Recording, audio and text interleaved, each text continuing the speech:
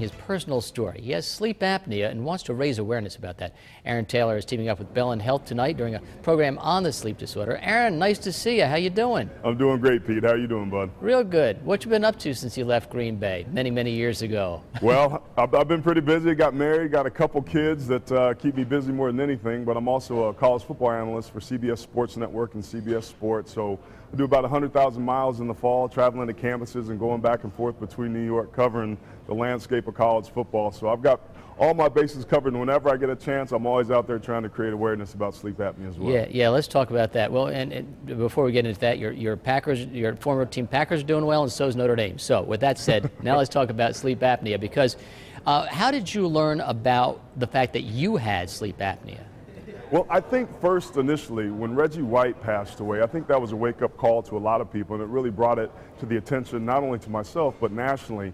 But for me, my symptoms were, I was more tired than I thought I should have been. I was waking up with headaches. I was having trouble concentrating. Now, I worked hard and burned the candle at both ends, but I just was more run down feeling than I thought I should have been. So I had a suspicion based on what happened to Reggie and my mother being an RN nurse and so on and so forth. So I went and got myself tested. I was basically waking up feeling like I was hungover when I wasn't drinking. So I knew that there was something wrong, and lo and behold, 20 times per hour for up to 20 seconds per time in the middle of an 8-hour night of sleep, I wasn't breathing. That means that my oxygen, or my body was severely oxygen deprived. So if you add that up, Pete, over an 8-hour night of sleep, that was almost a full hour that I wasn't breathing. That's just amazing to me. Now, and is it under control? How do you treat it?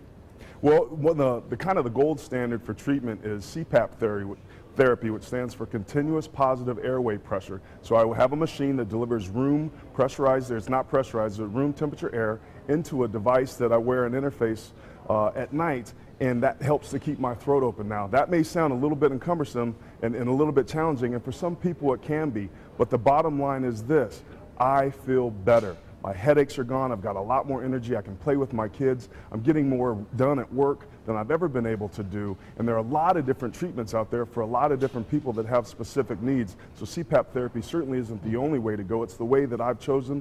It's the way that's worked for me. But unfortunately for some people, it's not that easy. And that's really what we're here to do tonight at Titletown in this sleep apnea awareness and wellness program, is to be able to put this on the map, to be able to educate people first about what it is, but secondly, to get them to do something about it. If you snore, if you are tired, if you're falling asleep at work, if you have high blood pressure, those can be indicators that you have sleep apnea. So please, please, please come down here tonight at Lambeau Field between 6 and 7:30 to the 4th floor. There's going to be sleep techs here to be able to help people that maybe have been diagnosed and have a machine and don't know necessarily how to use it. Maybe they're struggling a little bit. Come down, we'll coach you through that. We'll get you some tricks of the trade. And also for the people that may suspect that they have it, we'll have a ton of information. So come down, there's everything to gain, nothing to lose except maybe meeting me. Yeah, well, there you go. And you're very busy, as you said, traveling the country with your role with CBS. But you know, it was just about 15 years ago that you really got your start. We have a little clip of you with the Wheel of Cheese. Let's check that out. All right, guys, this is Melissa from Green Bay. And Melissa just told me her knees are shaking. She's so nervous. Go ahead, Melissa. Kind of like Aaron's? And the lucky number is 3. Number 3. For that great question from that guy from Two Cricks, how do you spell crick? You get a Packer video from Blockbuster. All right. Well, I could see, you know, you had it back then, Aaron.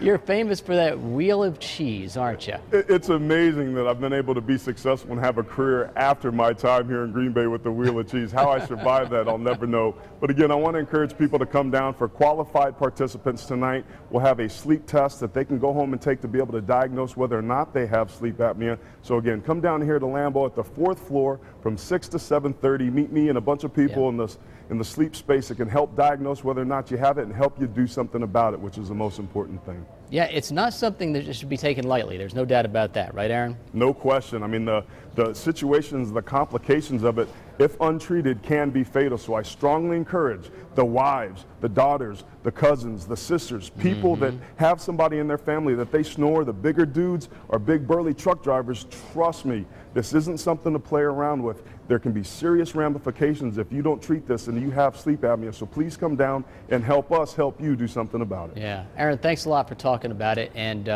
once again, that's tonight. We'll have all the information on our website. Have a great day. Thanks, Pete.